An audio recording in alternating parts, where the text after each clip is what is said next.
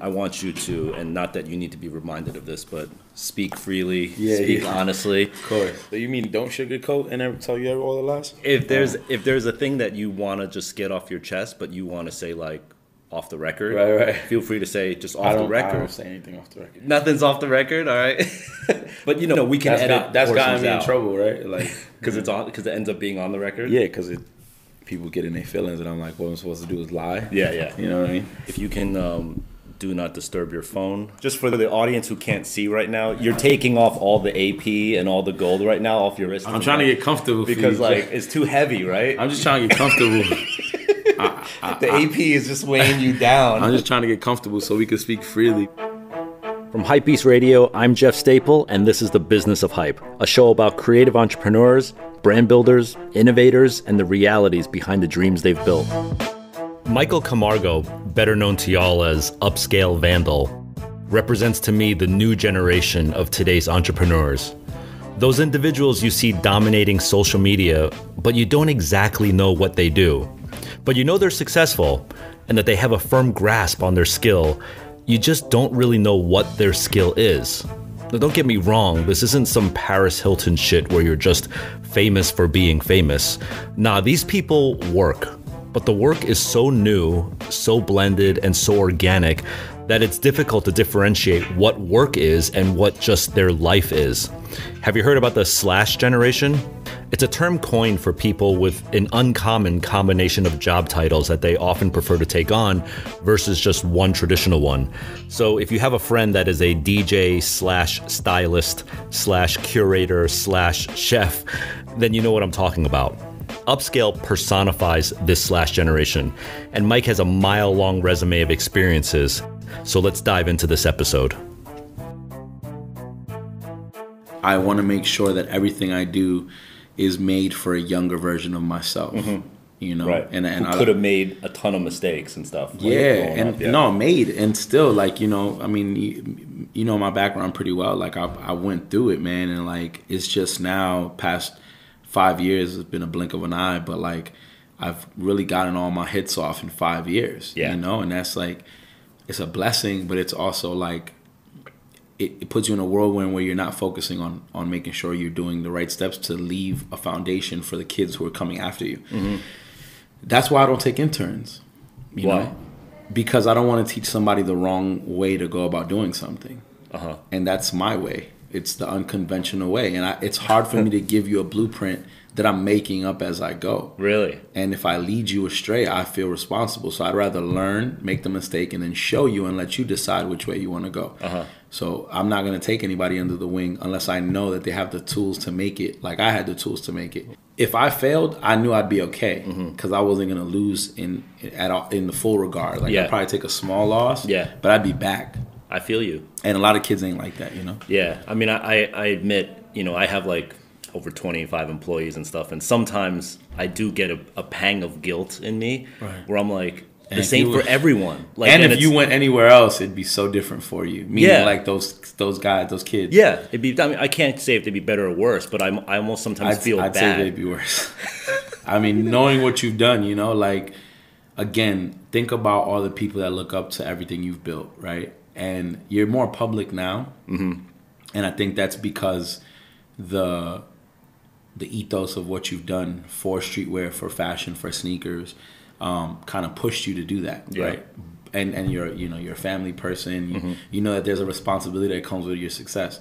But I've noticed it because if I would have known everything you've put out there 7 years ago, 8 years ago, you're still laying the blueprint. So I know that the kids that work for you are probably like. Again, you guys are like, man, we just did this project. We broke this door down and we were a part of it now. You know what I mean? But they've seen you do that from afar and not know how the fuck it happened. Right? So it's like, how do you send them off into the world with this, like, you know, with this knowledge? And then they're like, wait, how do I apply it to this new thing? And they're like, there is no Jeff Staple here for us. Right? Like if they go to work at company X. He's not like, there, wait, there's no Jeff. We can't do this.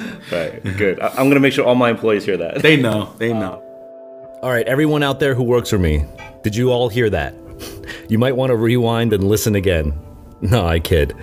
So like I said earlier, Mike represents this new generation that is very hard to describe. I often hear these people call themselves an artist or a creative director. There's a great meme out there with Oprah Winfrey passionately pointing to people in the audience. You're a creative director, you're a creative director, you're a creative director. There isn't really a catch-all phrase that easily describes what all these people can do. So in speaking with Mike, I definitely want to know how he describes his own profession. So you obviously have, I think you have a mastery of fashion, right? In a certain way where, like, I think it's also very difficult to succinctly say what it is that you do. Yeah. Like if you're like on an airplane and someone's like, hey, what do you do? How do you answer that question? Yeah, in a short way without sounding like obnoxious, because that happens to me often. I always have to like take a second back and listen to myself to say what I don't want to say too much. But I'm a consultant. I started off in the business of fashion and sales. I was a sales manager for a bunch of brands. And I built a bunch of brands. And when I was in sales, people who go to school and take the conventional route kind of, once they're in a position of like that they're comfortable in and that they're succeeding in, they're like, okay, this is great. I finally doing what I love to do. I'm going to do this.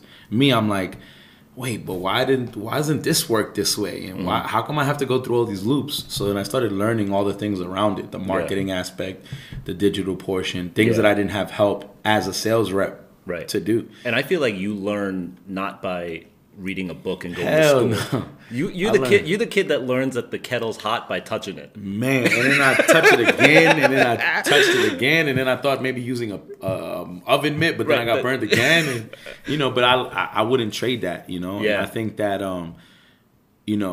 using that same metaphor, putting my hand to the fire was the best way for me to learn because of the extremities that I came from. Yeah. Right. So I had to go a further way, right? And the furthest way to go is to lead by example and show like I'm not scared to get burned doing this. Yeah. There's a lot more companies that are willing to put you in front of the firing range. Right. You know what I'm saying? They're like, this dude can handle the burn. Yeah. And that's what ended up happening, man. Like I'd go and I'd work with these companies, and I'd be like, wow, these kids are really, really slow. Like they have no hustle in them. Yeah. You were given this position because you went to school and then you went this and you worked at 9 places that gave you enough resume to muster up a little interview at this place, and they finally let you in, and you're just gonna keep your head down and do this. And like where I come from, like that's crazy to me, And you the same, right? Like you were like, okay, I'm sure, like, And I often think about this when I build new things out. And I've taken your example plenty of times, and other people who I respect, like Aaron Levitt, or Noah Callahan, right? I say, what would have like Jeff done here? Because I know there was a time where you faced adversity, like, you're a minority, right? Like you're a minority. Like I think that people, and I think that in the fashion and streetwear culture, like the blurred lines of race, like play a factor into business, but they don't understand what you've had to deal with once you have to go to a corporate level. Yeah. Right? You're still an Asian kid from wherever you're from. Yeah. And it's like I'm a minority everywhere I go. Right. Like, so you have to realize that, like, you may not deal with the same level and things of racism, but you had your own hurdles. So when you go into these corporate offices, you're like, man, I'm going to eat these guys alive, right? Because they didn't have to do anything that I had to do. And I often put myself in that mind state. So that's what ended up happening. Like I started learning every position.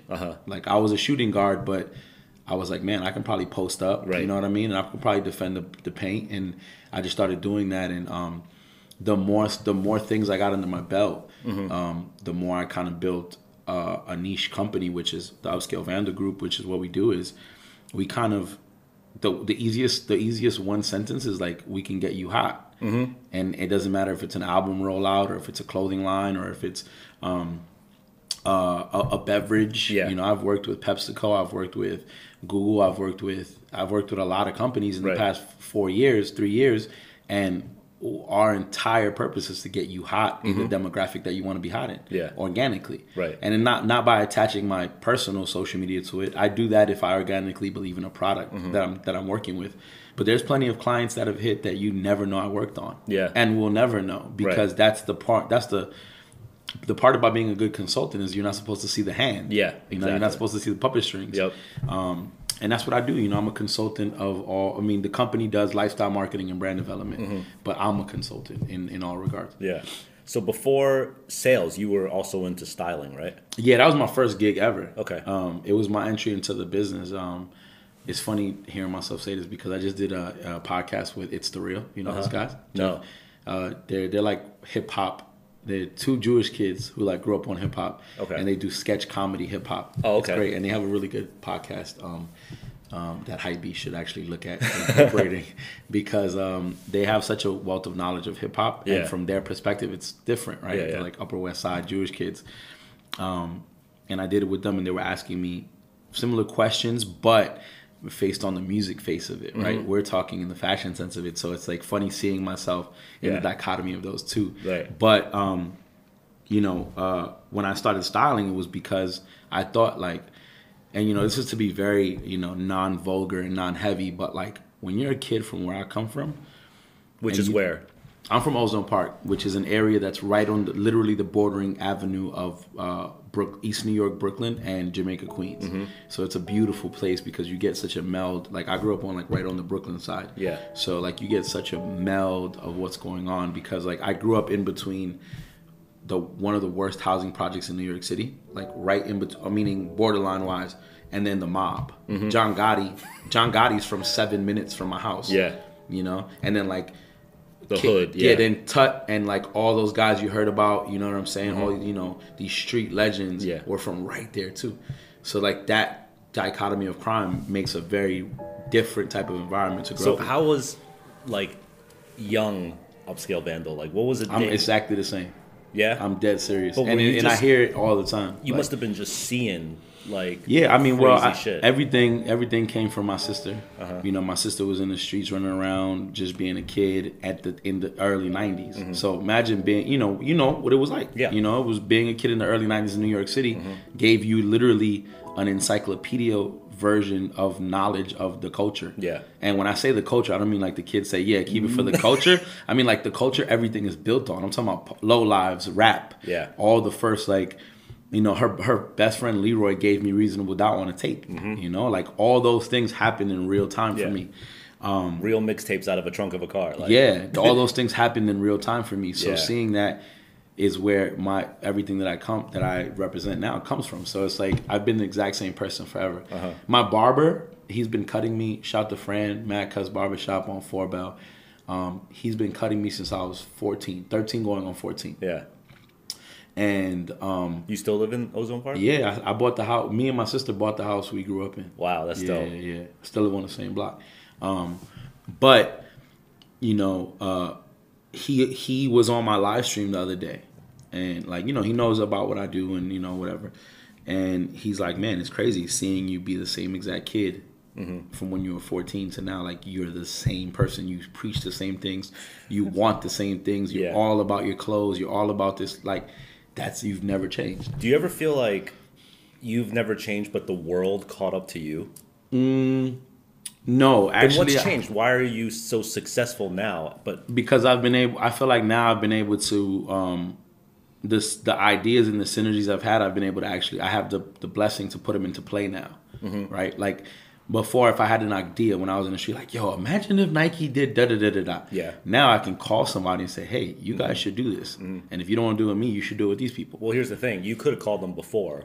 They just wouldn't have listened to you. Right. I couldn't have called them before. Yeah, you can. Because I was in the street. You know, I was in the street. They weren't going to listen to me. Like, they weren't going to listen to you is the key. Yeah. But now they're listening to you. Yeah. And you're the same dude, though. Yeah, Clark brought me around Nike for the first time. Shout out to Clark Kent. And, like, he would introduce me to reps. And then they were like, this my man. You know, he calls me Charm. Why? So it's so funny. Mayor, you know Mayor, yeah, right? Mayor. Anybody that knows me from before used to call me Charm. That was like a street name. Okay. Right? I was like a street name. It was like, you know, my real name is Mike. And it's funny because it was like, depending on who a group of people you knew me from, you knew me from one thing. Like, you know, Chicago played a big part of me getting into the industry. Like when I was a stylist, they introduced me to April Rumad and they introduced me to the industry a lot. My Chicago guys call me Brooklyn Mike because I'm from Brooklyn, and they would come and visit me and stay in Brooklyn. And so I was Brooklyn Mike to them. But to Clark and Mayor and everybody in New York, I was Charm. Okay. So like it's funny because when people tell Clark, yo, I was just with your man Vandal, he's like, oh, Charm, that's my man. He won't, you know what I'm saying? That's not him. He won't take. I know him as Charm. Yeah, it's funny. So so he would take me to these people, you know, or I'd be around, and he'd be like, "Yo, this is such and such from Nike," and I'd be like, "Wow," and then he'd be like, "Who's this kid? He's wearing like $30,000 necklace. He's driving a Charger with 5 televisions in it. It was wild, right? It was like he's probably like known in this, but he's a street kid. Yeah. So they didn't care. They didn't care about me. What were you doing before styling? I was in the street. Yeah, like right before styling, when I started styling, I just came home from fighting like a case, and I was on probation, and I knew I had to change my life. But I did some time. Yeah. I ended up, getting time served. I took a plea deal that gave me time served for all the time I was fighting my case in jail, and then I came home on 5 years aggressive probation, and that's when when I knew I didn't want to go back to jail. How long were you away for? Altogether, it was 2 jail years, so like 18, 19 months. I had when I got locked up, they didn't want to give us a bail hearing. So, I fought for, 9 months, and then came home for a month, got remanded because they took our bail away and had to fight the rest of the case. And then, Can you say what it was for? It was a drug conviction. Okay. Yeah, it was a conspiracy drug conviction, an A1 felony. Is that moving or using?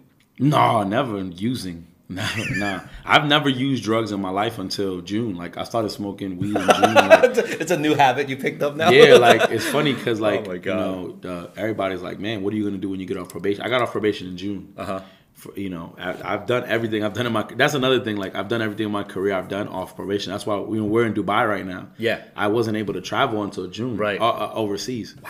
Wow. Yeah. Wow. Okay. It's crazy. So you knew after you went to jail, this is not a place I want to come back to. Yeah, it was just, it was a lot. Like, not to get too deep into it, but there was a lot in my case, that stipulated a bunch of things. Like, my family was involved, and it was a lot of things. And I was like, man, this isn't the way. My father went to prison. My father got sentenced to 15 years, and then got deported. And, so I've been around that a lot. My friends, my uncles, my this, my that. Like, death, murders, kidnappings, all, like, seeing that from a distance as a kid. Like, I'm Colombian, so when I was growing up, I grew up in the early 90s. I was born in the late 80s, so seeing what was going on in the news back home, and like my parents and my mom and my uncles reacting to it. Like, I remember when Escobar got killed, and like we were in my uncle Carlos's house, which is a block away, and like it was all over the news, and I was like, man, this is nuts. And like I remember this. I don't remember so directly, but I remember that being an energy around. And, my dad was in the game. My mom was in the game. So, oh, your mom and dad? Yeah, both my parents was in the game. Wow. Yeah, my mother did federal time and my father did federal time. Okay. Yeah. Do you think it's very difficult to escape that lifestyle?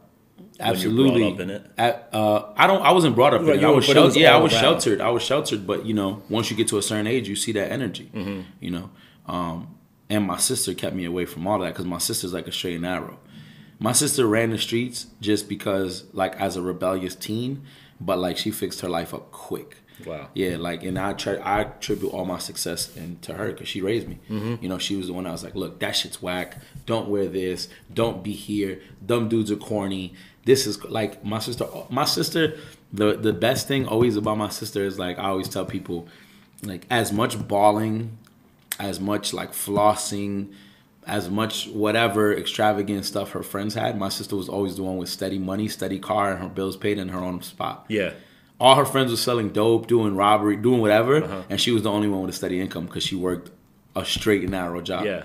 And I'm like, fuck that, right? Like, whatever. The only job I've ever had is that I worked at a call center. So, like, you know what I'm saying? I went straight from that to this. On this show, I try and stay close to the topic at hand, which is business. There's other places to hear the history and personal bios of people, but in Mike's case, his family, his upbringing, and his surrounding hood was his business. So I felt like I needed to make an exception here. He got his degree from the streets, and his sister was the professor. And as you heard from Mike, a failure in this course didn't just mean an F. It would likely result in something far worse. I interviewed Sarah Andelman on a previous episode, the founder of Colette. And while Mike and Sarah could not have come from a more disparate background, they do share one thing in common. They've only had one job. And to me, that shows complete dedication to their craft. It doesn't matter where they come from, the passion is the same. Last time we hung out in Vegas, we had a little discussion on Jay's new album. Right? Yeah, of course, man. Wow. And we talked about a little bit about how, like, you know, Jay's got this new perspective in life, but he came from the old ways. Of course. You now have this dual perspective too. Absolutely. It happens. It's a natural progression.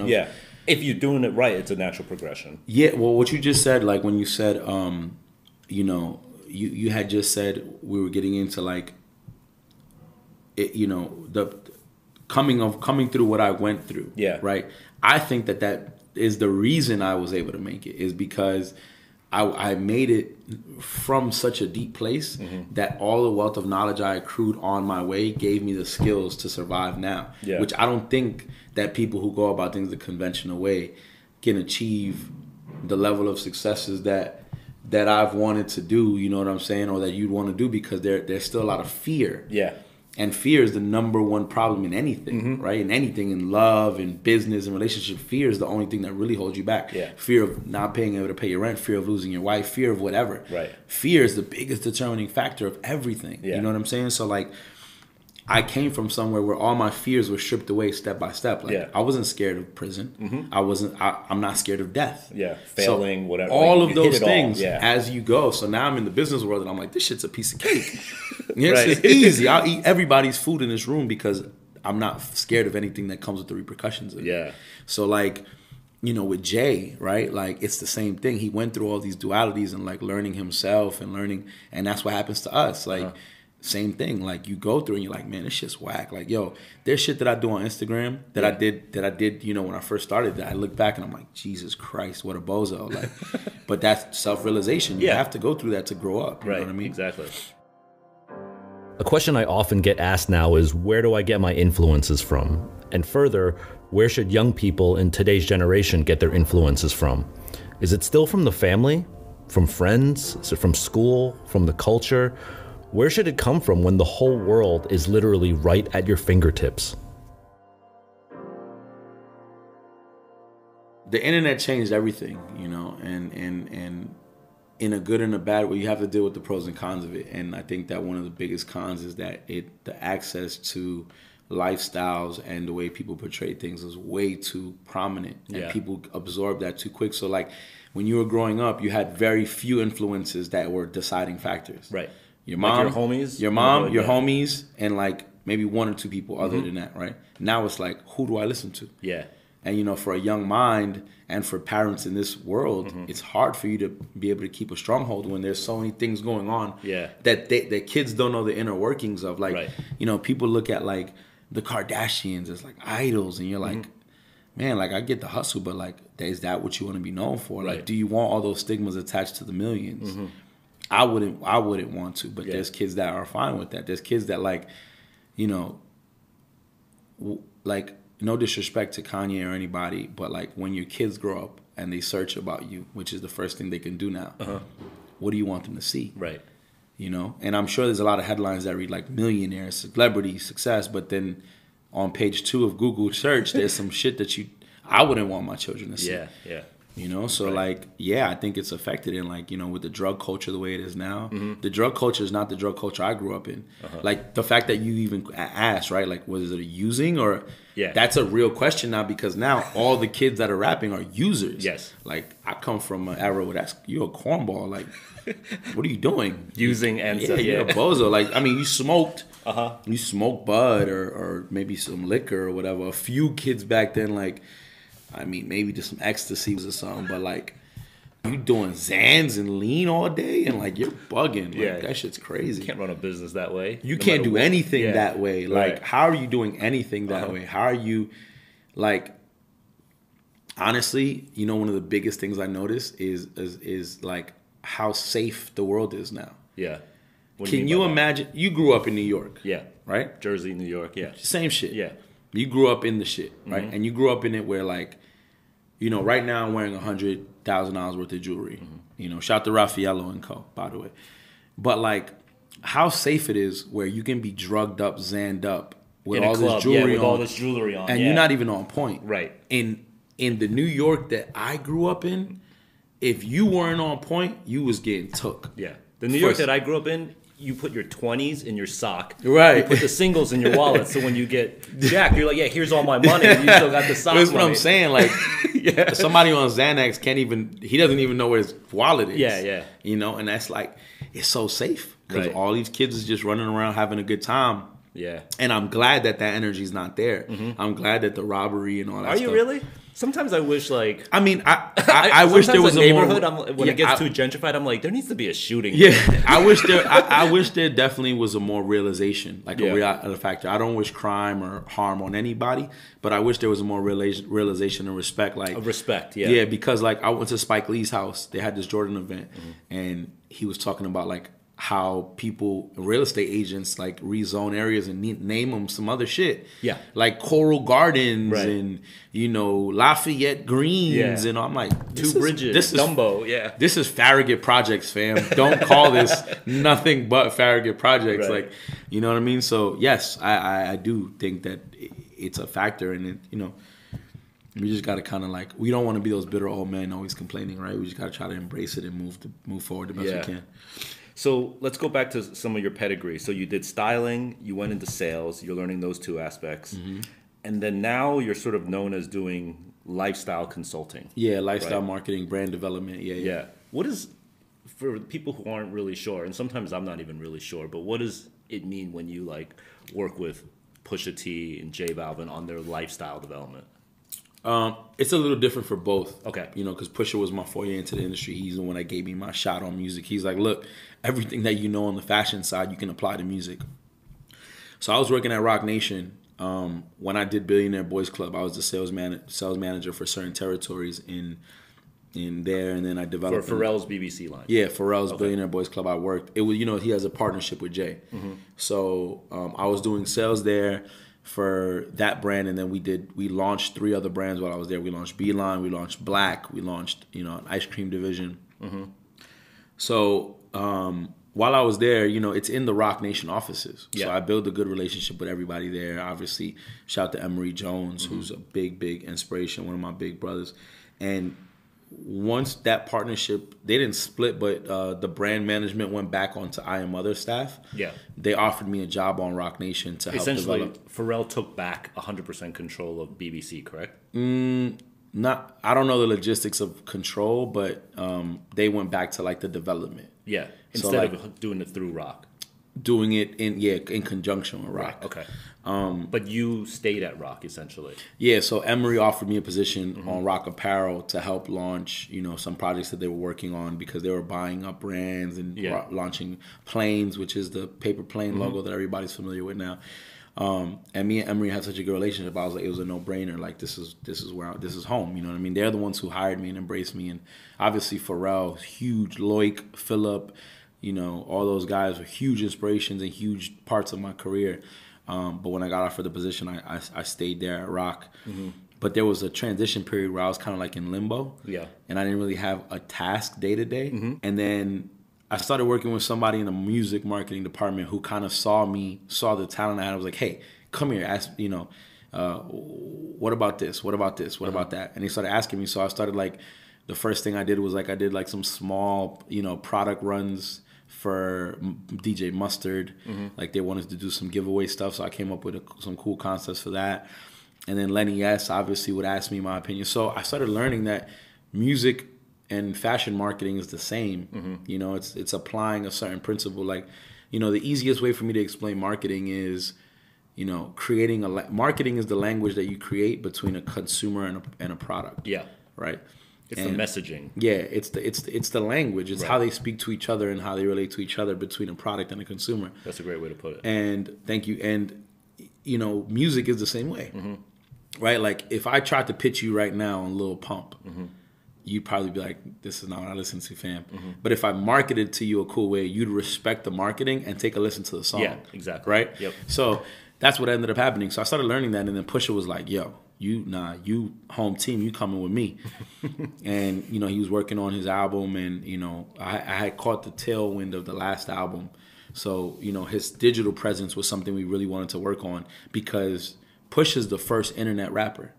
People don't realize that. Like, the Clips and coming under Pharrell were the first hype beast rappers. You know, they used to call their fans the Clipsters because it was all like college kids who'd go on internet, right, on find out about forums and Nike Talk and wear all the Bape and BBC that they were wearing, and they were the soundtrack to that music. I mean, you remember, like, we met the first time we ever met, aside from like me going to the store and being a super geek fan, and you being like, yeah, kid, whatever. There's 1,000 of you that come here every day. Was at one of those sneaker Dunk Exchange or one of those through what's his dude, Arrow from Nike. Yeah. So he's like, yo, this is Jeff, and I was like, oh my god, like finally. And he's like, oh, hey, what's up? Yeah, I'm gonna go back over here and there's 90 other sneaker things I gotta do. But again, like that show that I met you at, the Clips were performing, and they performed at all of those shows. They got booked for Dunk Exchange, Soul Collect, whatever, all of them. And we're here at Sole DXB in Dubai right now. And Push is here. Yeah. And we were just, a week ago, we were in Sao Paulo at Maze Fest. And Pusha was there. So he's always embracing this. Yeah, because the thing is, he's the conduit. Yeah. Kanye said it, right? Everything is Pusha T. That rant that he did. Yeah. But like, think about it. What's Jerry Lorenzo's brand called? Fear of God. And what was Pusha's first mixtape called? The Fear of God. Right? Good point. Touche. What was Virgil's first brand called before Off-White? Pyrex Vision? Pyrex Vision. Yeah. What is Pyrex Vision? That's right. Pyrex turns into Cavalli first. That's Pusha. Right? Yeah. Think about everything in that stream of things comes from Pusha. The Pharrell Association. Yeah. The BBC and the Bape and the Play Clothes. And so anyway, that being said, Pusha's digital presence, he's a very laid back person. He's very quiet. And, he basically was like, I want to create a new wave on my digital, on my socials. I don't want to do socials conventionally. So I came on board because that's something that I specialize in, and we started talking about how to incorporate his Adidas projects, his music, all of those things to the rollouts, and how we were going to put them out to the kids who were consuming all his information just on social media. So that's how I came on, and that's kind of what I do there. It's amazing to hear how Mike honed all of his skills. In sales, by getting people to buy his shit. Styling, by telling people how to make it all look fly. And marketing, I've literally never heard marketing described as succinctly as he just did. And social media, have you seen his IG stories? He honed all these skills and applied them to one of the most powerful platforms there is, music. And he did it with one of the most influential musicians in the game, Pusha T. The key point in this bit, though, is when he was at Roc Nation, and he said he sort of didn't have a place and a specific thing to do there. We've all been there before, feeling aimless at a job, maybe sitting at your desk and you start twiddling your thumbs, you start taking longer lunch breaks, start coming into work late, you start leaving work early.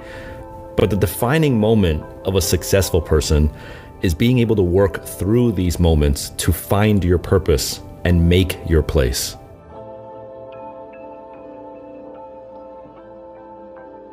Now, Balvin is a different story because Balvin, J Balvin, who is an international Latin music star, didn't have the conduit to American street fashion culture or fashion culture in general. Yeah. Because in the Latin music industry, that's not a thing. Like, style is questionable. And I'm Colombian. I'm proud to be Hispanic. But, like, if you look at Spanish music stars, like, it's mad Euro, right? The first thing you don't think about fashion when you look at them, you know what I mean? But Jose has like a really, really strong love for fashion and as an outlet of his creativity. And it reminds me a lot of Pharrell as being able to expand his presence to multiple things. So when we and him met, he was like, man, I want to do this and I want to do collabs and I want to do fire merch, but I want to have lifestyle boutiques and I want to do. So I was like, yo, let's do that. That's easy. Like, this is how. But, it's getting his idea out in a materialization form that has nothing to do with his music. Yeah. But it's also getting the American audience and the European audience to embrace him for things other than his music. Right. So it's been like, that's my job there, is building that language. Again, it's marketing. It's building a language that it doesn't matter that he makes Spanish music. Everybody at GQ still fucks with him. Right. They don't know what the words are, but the vibe is there. Yeah. And as long as his look and his his appeal and his understanding of what the lifestyle project that he's working on is, they'll respect it. And it's my job to create that language. So are Pusha and Jay through your consultancy group? Yes. And do you still do any work with Planes and Roc? Yeah, I mean, Emery's always going to be my big brother. We still, anything he ever needs my advice on. They're not a client, like a full-time client, but I'm always there. Yeah. We always chop up ideas. Anything they need me for, I'm there. So it's like, that's family. That'll always be. Yeah. They'll always be ingrained in what I do. When you sort of go through these projects, do you see it more of like you're adding and layering on, or do you feel like it's more like you have to put one to the side and then concentrate on another one? It's tough because there's only so much time in a day. Yeah, I know. Day, trust right? me. So how do you keep adding? Tell the people what time it is. Well, tell the people where we are right now. We're in Dubai. It's 1 a.m. in Dubai. Yeah. It's 12:51 in Dubai, which means that in New York it's 3:51. And I landed today at 3. How long have you been here? 2 days. Yeah. So you're still off the schedule, but again, we're doing an interview. We're doing a chat, but it's because like. Again, there's only so much time in the day. We have to capitalize off all of it. Yeah. Pusha landed 40 minutes ago. He'll be here in an hour or so, and then we got to go. You know what I mean? It's, this business is about really enjoying the tentacles. Yeah, because it's not fun. No. If you don't really love this shit, it's not as fun as people think. Yeah. That's one of the things I always try to convey. Like if you follow me, you'll notice I'll post like a video of me at the screen printer, at 5-3 merch or my embroidery place, and be there at 3 a.m. Yeah, I see that. Yeah. But like that shit's real. That means I only slept 2 hours before I had to be at this 9 a.m. Yeah, and you were saying like because of social, all kids see is the good. The bottles popping, the spinning rims. I try not to. Listen, it's hard to encompass bad in a visual way. I know the work. I've tried to, and it just doesn't look good. I mean, and it's not supposed to look good. But if I put myself creating a deck, right. At 2 a.m., how do I post that so you engage? Yeah. Kids are going to scroll by. They're like, oh, I don't want to see this. Let me show you this picture. This is in Dubai, ready? I don't know who shot this, but they tagged me on it. It's me in a construction vest at a desk on a laptop. Oh, you got glasses? Yeah, I got my sunglasses. I'm just like banging out a floor plan at a see what I'm saying? site. But it's hard to make this look good on the gram. Exactly, but people who like us, again, this is why I say it's important, because it's hard to make it look good on the gram. But the kids who are looking to only look good on the gram aren't the ones that are going to make it. Right. So if you post that, and it's probably only going to get 200 likes. Yeah. But 80 of those kids are going to be like, fuck. Yes, you're right. Jeff is doing, like, I need to get on Jeff level. Yeah. And those are the kids I want to reach, because those 80 are going to change the entire 100,000 who didn't They're like going to give us work in 10 years. What? Absolutely. Absolutely, right? I want to ask you about, because you grew up obviously entrenched in hip-hop culture. Yeah. And now, there's this thing called street culture, which wasn't existent back then. It's funny. Do you think hip-hop culture and street culture are the same, or do you see a difference between the two? No, it's a difference. Explain. Hip-hop culture, to me, has a little bit more of a global appeal, because there's hip-hop culture in Brazil. Yeah. There's a hip-hop culture, like... Raekwon just went and did a show in Brazil. Okay. That's like a week after we left. Okay. So that's hip hop culture. Mm-hmm. That's people that's a music that was made out of social angst that was spread across the world that everybody could relate to. Street culture, and we're talking like the street culture like that Push is attached to. Yeah. There's a very different degree of understanding of what that is to me. Like streetwear culture is a different thing. Yeah, it's another. But street culture, like trap music. Mm-hmm. It's funny what I hear people call trap music now. Yeah. To me, that's like what they're calling trap music isn't. That's drug user music. Mm-hmm. That's not trap music. Trap music is music that people. It was like Jay is a trap music artist. If you're talking about, like, if you listen to The Evils and you don't tell me that's a trap record, like, the South might have coined the term trap music for its sound, for its beats, for it talking about, because that was that term may come from the South.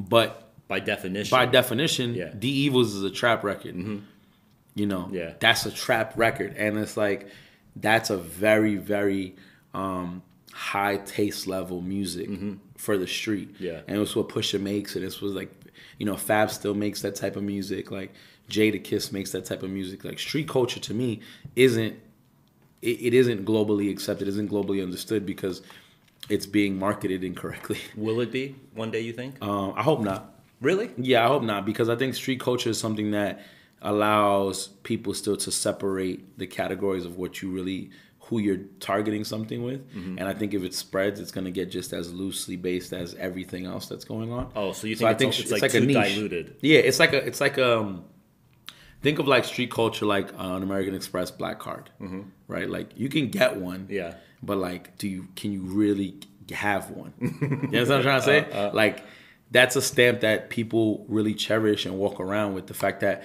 like you can walk into certain cities and people embrace you in the hood and like, you know, that's one of the things me and Pusha try to do everywhere we go.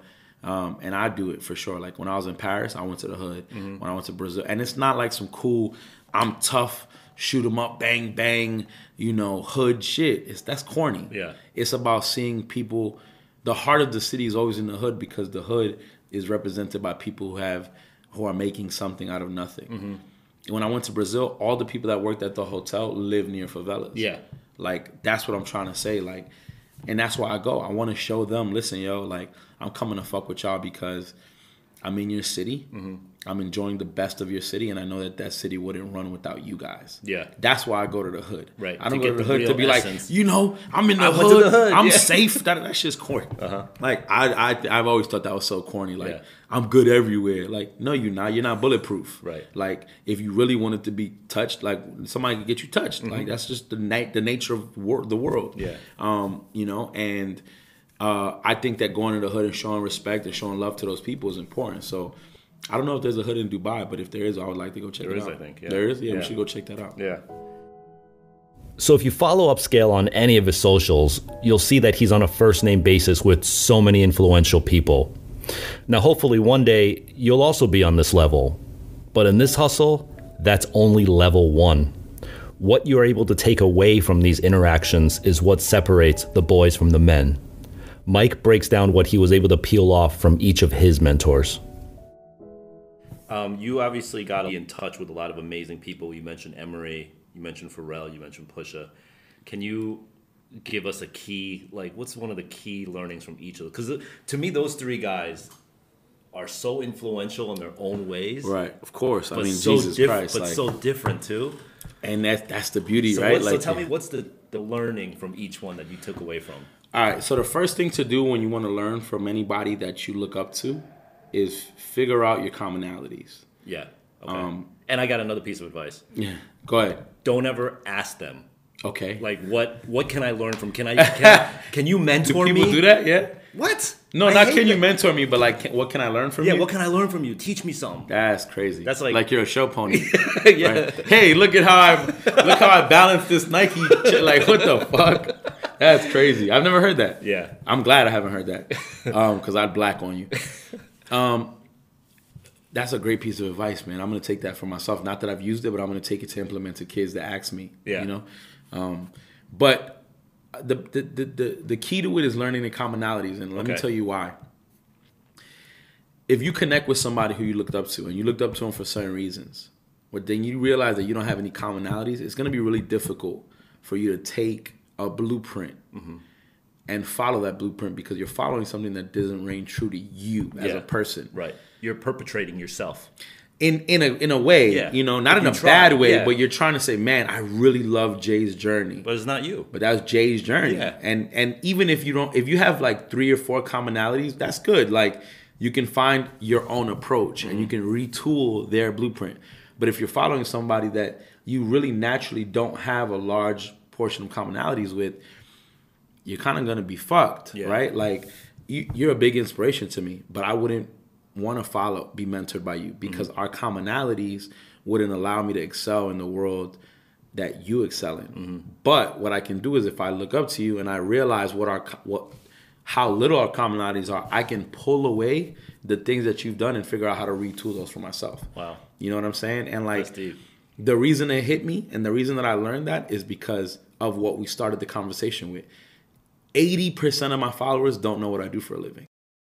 And that's a problem. They just want the lifestyle. You just want the lifestyle. Yeah. So you don't even know the commonalities we have. You don't even know that if you really do want the lifestyle.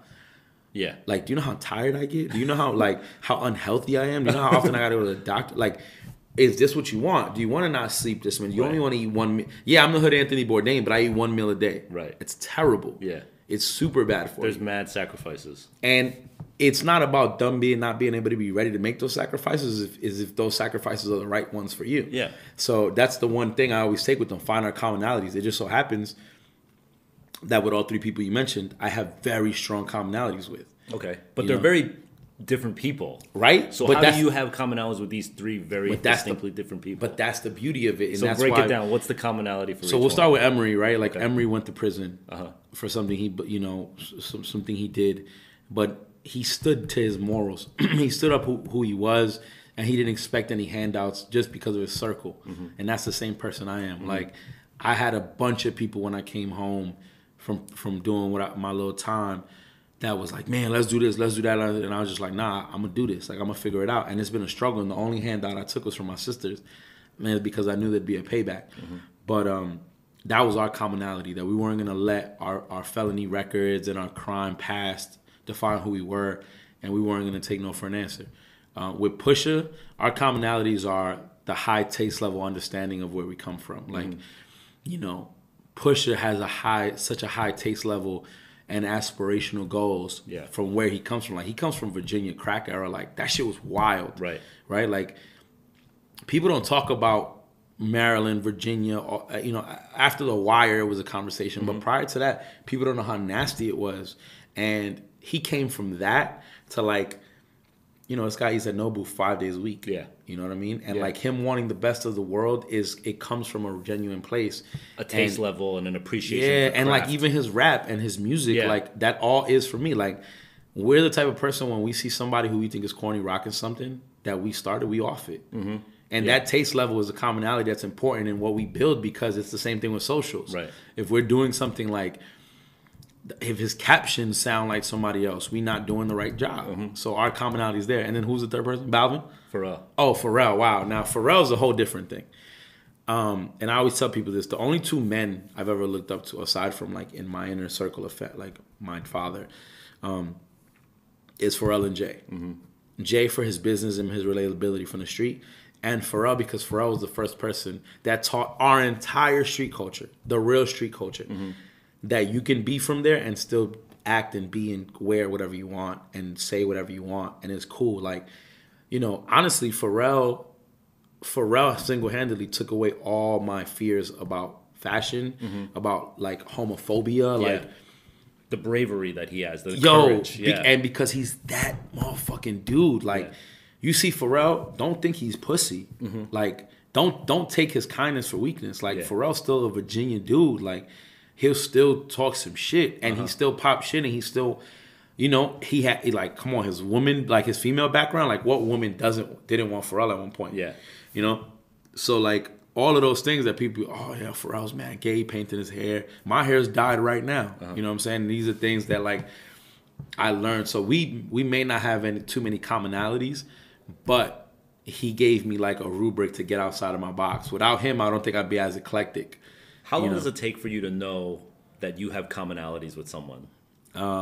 Like 2 conversations. Like, you just read it, like radar. Yeah, because the thing is of how people carry themselves. Yeah. Where I come from, and how I grew up. You got to read people super quickly. Yeah. And especially, like, in prison, like, in prison, like, that shit changes you a lot. Yeah. No, not even that, but, like, there's faux friends. Right. There's, like, COs. Like, it's an entirely different governing system. Mm-hmm, mm-hmm. So going to prison matured me a lot faster than I should have. Yeah. In different ways. Like, not as a man, but mentally. Yeah. Having the capacity to understand how to deal with 30 different men from 30 different back. You're in a dorm sleeping next to 30 different personalities. Yeah. How can this happen? Like, how do you manage this? Yeah. Some people didn't make it and they lash out, and some people are violent or they click up with gangs because they don't have the mental capacity to manage this situation. Right. Institutionalization is real. Yeah. So, like, my senses for that went to 1,000 in prison, because I was like, even somebody, the way they ask you something, yo, let me borrow that. Yeah. Yo, let me borrow that could mean 90 different things. Yeah, the way they ask is like, it could mean 90 different things. Word. Yo, it's your turn on the phone. That could mean 7 different things. Is my son on the phone like, I better get on now or I can't get on later? Is that what you're telling me? Or you're telling me like, yo, get on the phone now because I need it right now after you? Or are you telling me, yo, you know, you could get you good? How are you saying it to me? Yeah. Those shit, you got to pick that shit up quick, man. Right. Because if not, it could cause you harm. Like, you can die. Yeah. You can die in jail. If you read that wrong. Hell yeah. I've seen motherfuckers come home that I was in the same dorm with go home with a lifetime scar on their face. Because when somebody told them, hand me that, they interpreted it the wrong way. Right. Now I wasn't trying to be a victim of that circumstance. Yeah. So, you know, my senses got sharpened, you know what I'm saying? And, and so when you walk into like a boardroom situation and you got it looks like a CMO, CEO, you're probably like, it looks like when I walk into checkers. When it looks like I'm being dead honest with you, when I walk into 90% of the rooms that I walk into, it looks like a buffet.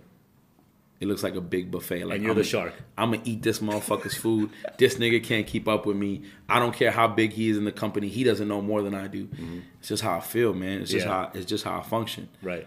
And it's probably true. Because they haven't seen a quarter of the shit that you've seen. As of so far. No matter how big their LinkedIn page might be. I don't want people to think that, I also don't want people to think that just because of the crime factor or the prison factor is what made me that sharp. It's my interpretation of the world once I came home and was able to acclimate. The corniest motherfuckers in the world, they'd be like, yeah, I did 10 joints, man. I just came home from doing 10 joints. And I'm like, all right, well, what do you have to show for it? Yeah. You came home and did 10. What are you doing right now with that experience, with that wealth of knowledge? Are you putting it back in a positive way? Are you creating a business? What are you doing? Yeah. Or are you just always going to be the toughest nigga forever? Like, okay, so you're scary. Okay, and what? Yeah. Like, you'll die at one point. And then what will you be?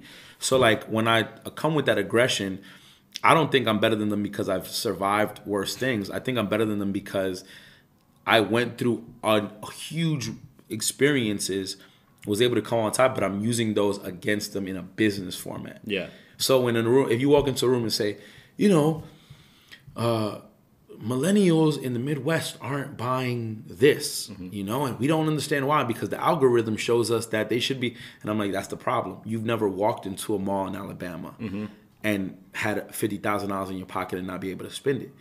Or see another drug dealer in the mall, see another kid in the mall in Alabama or in Wyoming or in Arkansas, all these dope, really drug-heavy cities, and find out what the economy's like.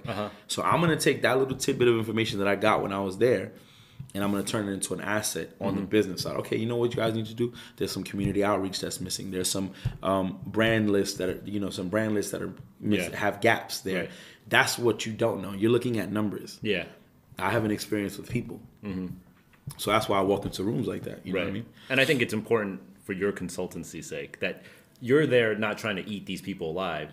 You're there trying to help the brand. And I have this problem too when I walk into a lot of these ballrooms. I'm like, y'all don't care about the brand. I'm here to help this brand. Right. I don't know why you're here. I think you're here to work out till your pension kicks in. Right. You're here to like cash in on your check. You know. What do you like? One thing I always wondered, right? It was like you were one of the first people that were able to sit on the other side of the table, right? So like, how do you make sure that you remain sharp when you've already achieved that one? Like, I know how to achieve. If I achieve success and stay focused, that's easy.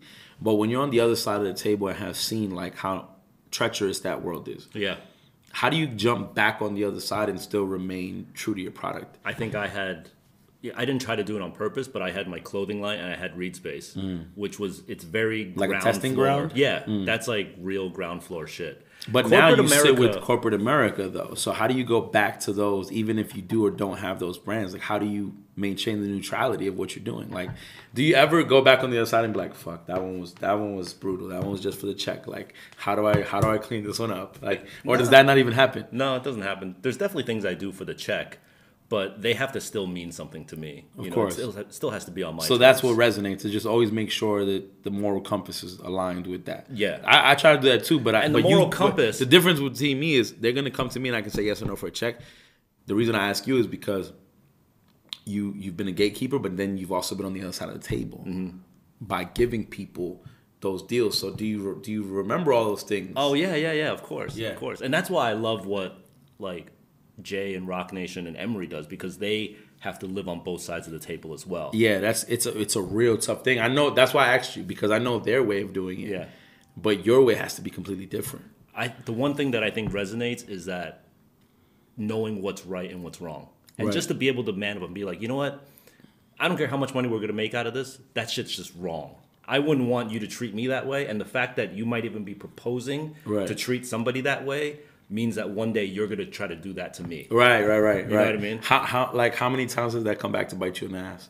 Where I turned it down or I took it, you mean? Where you took it, where you said your piece and it didn't go that way. Well, if I say my piece, I live with it. Right. I don't it's regret cool. it. Yeah, it's totally cool. Nice. Yeah. Yeah, those are the things you got to learn, man. Like, those are the things I haven't seen yet. Walking away is a lot harder, you'll find. And saying no to that check is much harder. Saying no is much harder than saying. You could say yes to everything. Right. You could yes man it to death, you know, and just take everything that comes Those are your the way. things that scare me. Yeah. You know, because I have a skill set that's kind of been honed into what I do, but, you know, I'm around so many people that inspire me that I'm like, man, I hope I'm prepared for the time that I'm on the other side of the table. You know? Yeah. Yo, Mike, I ask the questions. You answer them. That's how this works. No, but I'm glad Mike flipped this question on me. And now I'm going to take the time to reflect on this further because this is my show and I get to do that. To the young individual listening to this at home, if you do your job right and if you hone your skills correctly, eventually people, companies, and organizations will start throwing money at you. When Mike talks about being on the other side of the table, he means the side of the table that controls the purse strings. So picture yourself at a job interview. You're sitting at a table. Your side of the table is asking for the money, right? The other side of the table is controlling how much money gets spent.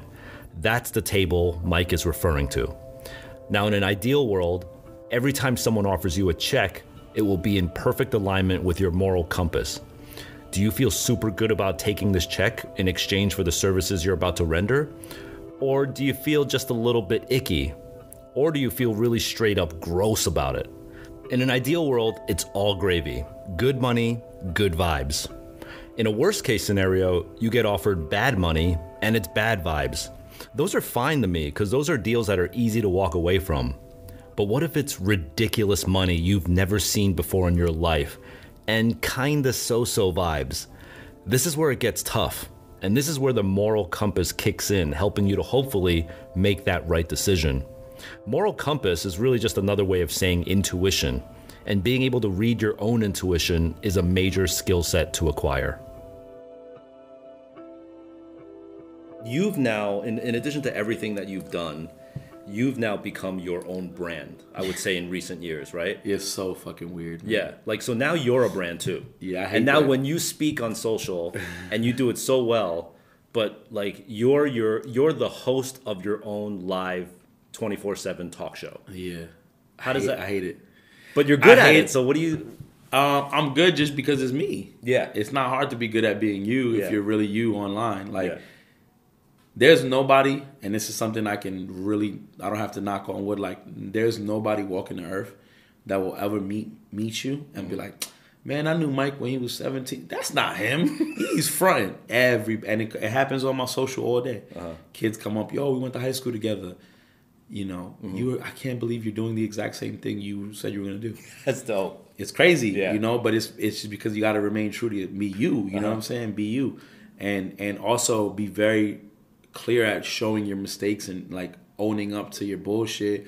And when you're broke, you're broke. Like, people don't say that. Like, people don't be like, yo, I'm hurt. I'm hit right now. Yeah. I'm hit sometimes. Like, I'm independent. Yeah. Like, yeah, you see me stunting, but like, there's a lot that goes up and down with that stunting. Sometimes a bill might have got missed, or like, we might just not be able to do Nobu that week. Like, it happens. You know, I'm not rich. Right. You know, and it may look like that, but I try my hardest to show you that it's not like that. Yeah. And I'm working towards it. And I think the more transparent I am, the more people connect with me. You know what I'm saying? Right. How are you at? So I mean, you represent a lot of individuals and a lot of brands in the past. Yeah. How are you at representing yourself? How do you negotiate yourself? That's why I said I hate it, because this is the problem. Being an influencer is the antagonist of being a consultant. If everything that I consult on has success depends on my influence. I'm a bad consultant. Yes. And you're kind of fucked. Yeah. Kids don't know that, But if kids you think, make- oh, if you lit. Yeah. They say, oh, he You get said, shoes? yo, he's lit. Yo, for every fucking one pair of shoes they send me, I buy 7, fam. Fuck are you talking about? But now, never mind the money I spent because I posted one free shoe, you think all the 8 that I got are free. Yeah. So how does that help me in my scope of trying to show, look, this is how you go about doing this. Make sure you don't need anybody. Yeah. That's why, listen, you know why I buy 7 pairs of shoes? Aside from the fact that I'm a fucking addict, because I want everybody who ever gives me anything to know that I don't need them. Yeah, I agree. I buy. Please, Bro, send it back. I buy. Send it back. I don't Yeah. need it. I'm Right. cool. Like, you know why? Because you'll never be able to dictate what I say or what I do or what I wear because you gave me something. Yeah. And luckily, everybody that gives me stuff knows that and gives me stuff because they honestly want me to wear it. Yeah. And I think the industry sees, you mentioned influencers versus consultants. The better you are at being an influencer, I think they automatically see you actually have no skill set No skill set. other than being an influencer. And listen, So there it's is a double-edged, but you actually could be good at, but you could be influential and good at your job. But I think you have to know how to separate the Yeah, lines. but And that's what I try to do. And that's why I hate being an influencer. You know, I just recently started showing my face. You've been following me for a while. But the reason I've been doing that is because I realized it's unfair to kids who relate to me not being able to have a figurehead to say, all right, you are a real person. Yeah. So if I'm never showing my face, if I'm not taking pictures, if I'm not signing autographs, then am I really They can't connect, yeah. somebody that they're connecting to? Right. And then everything I'm doing is like counterproductive. yeah, I'm the same. I realized a couple years back that I had to step in front of the curtain. Yeah, I know because I used to try to do that. I was one of the people like, yo, trying to Jeff, get behind the curtain. no, for you, fool. Like I used to be like, Jeff, can you sign this? And you'd be like, yeah, just give me 1 second. Like, but now you're a lot more because you were shyer back then of your celebrity. Now you understand that people connect to you and have followed you for a long time. Yeah. Like, you know, I understand why you do it because I have to do it myself. You know, it's a lot different for you because you actually have a product that you've put out. I've never put out a product that's mine. Like En Noir, we found it was ours, but the product wasn't mine. I didn't design it. It didn't say Upscale Vandal. It didn't say Michael Camargo. It didn't say none of that. You know, I very rarely have put out anything that's mine. So people ask me to sign other things that I'm like involved in. It's weird. Right. You can sign a staple shirt or you can sign a pigeon dunk. It's your thing. Yeah, I understand. But when people come to me asking for an autograph, it freaks me out. All entrepreneurs have been at this crossroad. The decision of whether to take the stability of a paycheck from a company versus the freedom and risk of doing it on your own. It's definitely not for everyone, and each person has their own unique set of circumstances. If you're supporting other people, that will play a factor in your decision. If you have certain expenses that you just can't sacrifice, that will play a factor. If sleep is important to you, that will play a factor as well. With the amount of connections Mike has, I wonder if he has ever thought of cashing in his entrepreneurial chips and taking the corner office for the man. So now that you have your own consultancy and you're basically the owner of your own company, right? How is this better this way than working for someone and getting a steady check? Oh man, that's not even a question. Like being your own boss is the only way I'd ever be able to see life. I don't think I'd ever take a corporate gig ever again. I don't think I'll Corporate gig meaning like, do you consider Roc corporate gig? Yeah. Okay. I mean, unless it's But then you get Roc like is every Roc week is you Roc, get a paycheck. You know what you're gonna get. No, but matter what Roc you is did. different. Roc is home team. Yeah. So I'd consider anything with Roc. Okay. Because they're family. They helped build my career. Emily helped build my career. So I'd consider anything there. But like, yeah, I understand the stability of income and all that stuff and being able to shift culture on a bigger level. Like if I was an executive at Nike or something. And those are positions I consider, but not being able to do what I want, say what I want, whenever I want is something that that freedom I don't think I'll trade for finance. But how are you now living check to check? Is it life is gravy? Like is it No. ride? I mean, no. All the money goes back into the business, and I spend a lot of money to make money. As you know, like pitching for projects that you don't get is a loss. Yeah. People don't know that. Yeah. People think you that spend like money to pitch a project. Yeah. what? Mad money. It's a portion of your budget. People Yeah. don't know how much I spend to pitch a project, and there's a lot of times I don't get it. So that's lost money, but that's investing in my company. But things are okay. Right? This year has been on the up and up, and my finances are managed pretty well, and I'm trying to grow right now. But I do take some L's, and There are times where I take a loss and money isn't coming in, and I might not have a client on retainer for that 3-month span. Yeah. But it happens, and I'm fine with those because it teaches me what to do better in the upcoming year. So I'm cool with that. Does all the money go back into the company, or do you pay yourself? No, I don't pay myself. All of it goes back. Okay, to the all company. of it goes back. Yeah, I mean my expenses all come out of the company money, but I splurge here and there. Yeah, I can see. a little Raffaello and Co visit here and there never hurt nobody. You know what I mean? Right. It's a part of the costume. I know. So now that we have a much better understanding of who Mike Upscale Vandal Camargo is and where he came from, and now that we know he calls himself a consultant, I wanted to put him on the spot a bit and ask him what advice he gives to a brand that is struggling, particularly in the very competitive sneaker market, a culture that is near and dear to both of our hearts.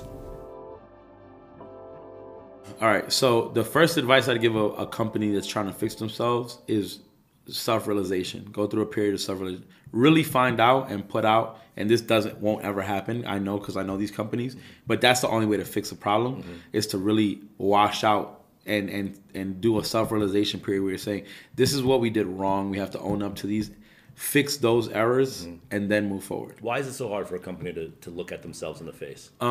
Because a company is multifaceted, and different branches are responsible for different things.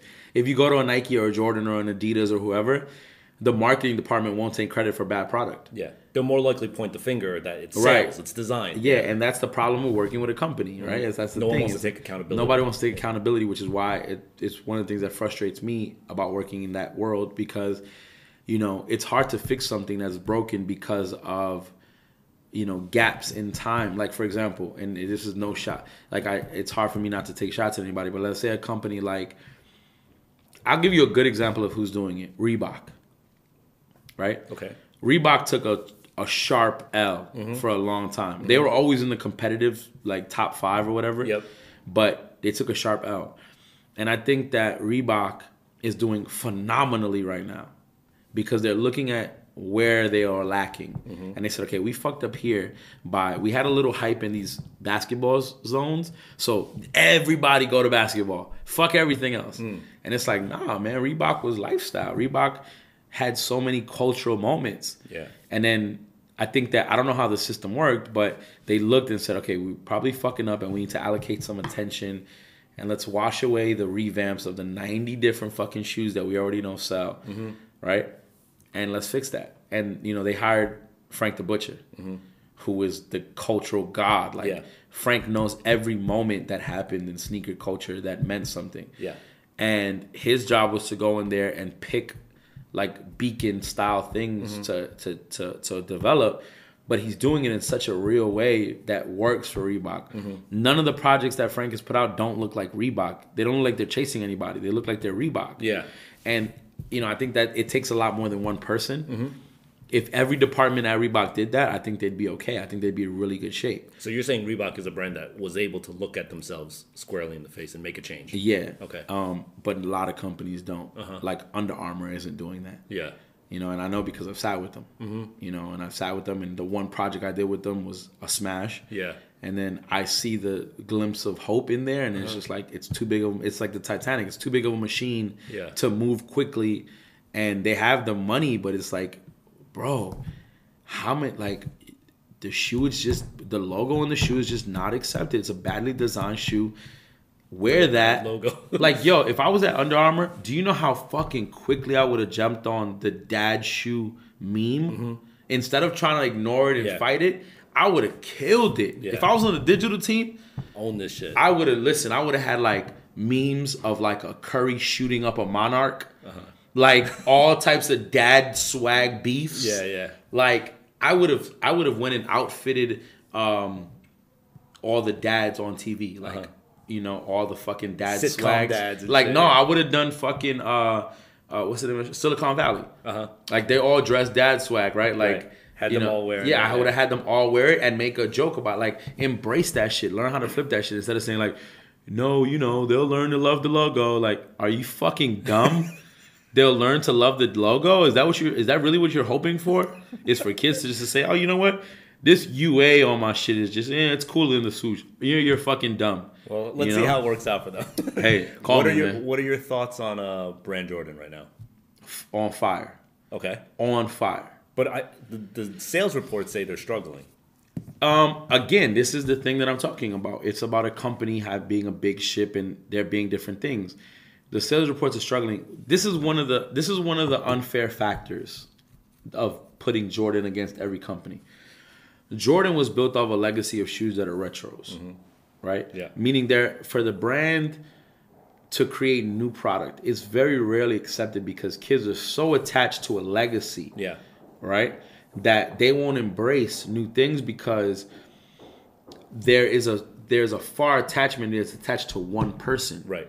Nike is not attached to one person. It's attached to multiple people. Yeah. And like all those people had their own legacy. The Agassi, Andre Agassi developed a whole generation of sport tech look that they can feed off of and do other silhouettes off of that remind them of that. Same thing for like, Nike baseball with Griffey.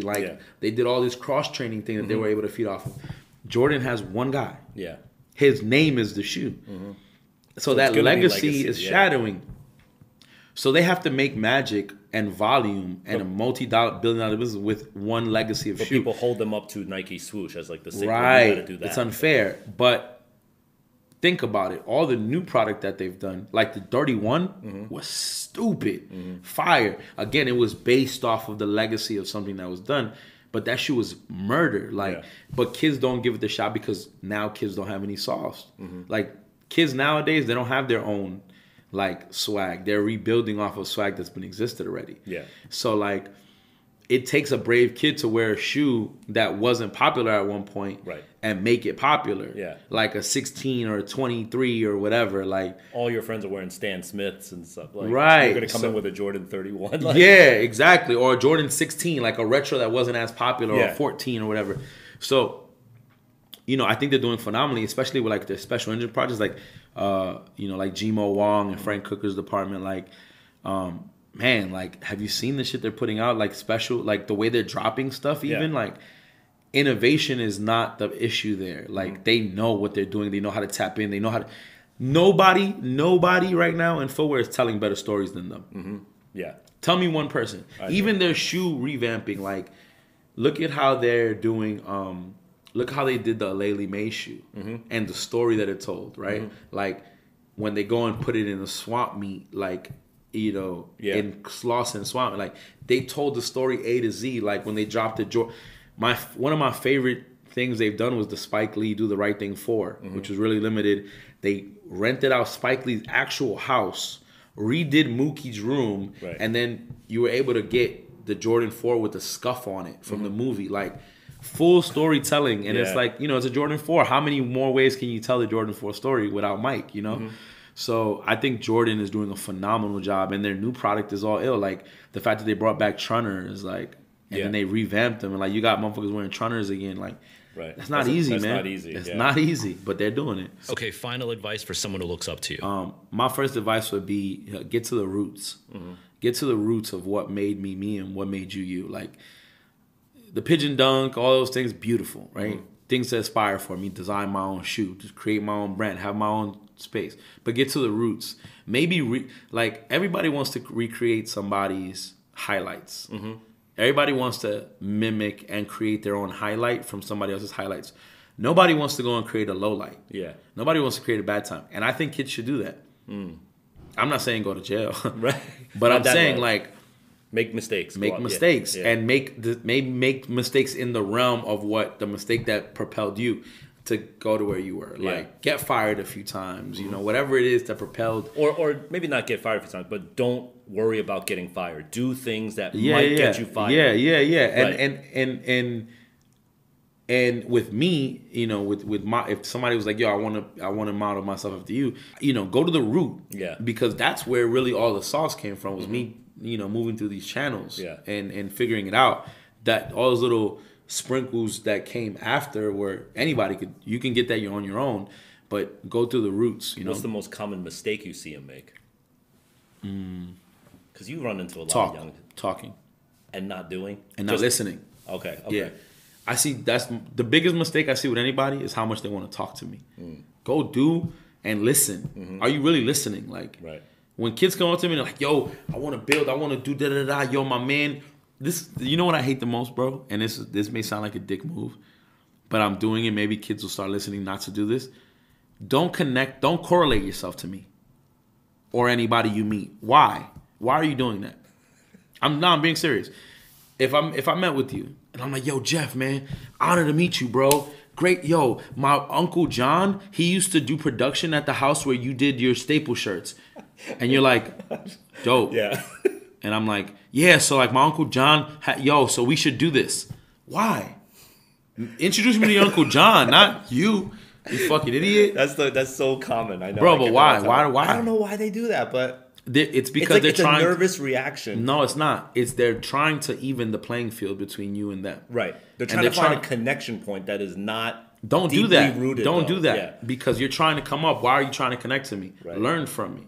If I'm in a level where you want to be at, don't try to level in a conversation. Don't try to level ourselves in a conversation when I just met you. Yeah. I fucking hate that. I hate when a nigga comes up to me and motherfucker's like, yo, man, my cousin, my cousin Matt, you know Matt? Yeah, I know him, Matt. Yeah, so he used to work at Roc when you was working there. He used to deliver all the packages. And I'm like, dope. Thank you. Have a nice day. Like, bye. He's like, but then he's like, yo, Matt, he tries to do the full circle, like, yo, so me and Matt are trying to start this thing, and like you guys were cool. So he had told me one time that he shook your hand. Like, it's wild. They go off into these tangents of like don't connect yourself to me, bro. Not that I'm above you or whatever, but if you're trying to do something, don't try to bring up a bunch of things that haven't been done, because I'm just realizing you're not doing anything with your time. I know. It almost feels like they're literally spraying smokes and mirrors that I don't need. And then you're just like, I'd rather you come up and tell me, yo, man, I'm a struggling artist. I got kicked out of my house because I'm trying to do screen printing and my mom is allergic to the smell. Do you know of any places that I can screen print? I want to make a brand. Tell me that. Yeah. Don't tell me, yo, my mom used to work at Home Depot 10 blocks from your house. I don't care. I'd rather you tell me what you're trying to do, see if it sparks my interest, and get some advice from me, and then keep that moving. All right, man. I think that's good. Thank you very much for your time. No, of course, man. Thank you for doing it. Tell us how we can keep up with your life. At Upscale Vandal, everywhere in life. Right. At Upscale_Vandal, upscalevandal.com. If you're looking for some consulting work, if you're listening to this and you're one of those companies that I mentioned, or you're looking for some consulting work, go to the website, send my info at Upscale Vandal. We here, man. We trying to shape the culture, trying to be like Jeff Staple in Dubai. Live it, my man. Thanks for listening to the episode. You can find out more about the show or listen to past episodes at hypebeast.com/radio. Subscribe to us wherever you listen to podcasts. I use Overcast. And you can reach out to me on Twitter at Jeff Staple. You can check us out on the web at businessofhype.com, and you can email any questions to questions@businessofhype.com. The Business of Hype is directed by Daniel Novetta, edited and produced by Bright Young Things. You can check them out at byt.nyc. Engineering was done by Patrick Morris. This was recorded at Sibling Rivalry Studio in New York City and on location at Sole DXB in Dubai. I'm Jeff Staple, and you've been listening to The Business of Hype on HYPEBEAST Radio.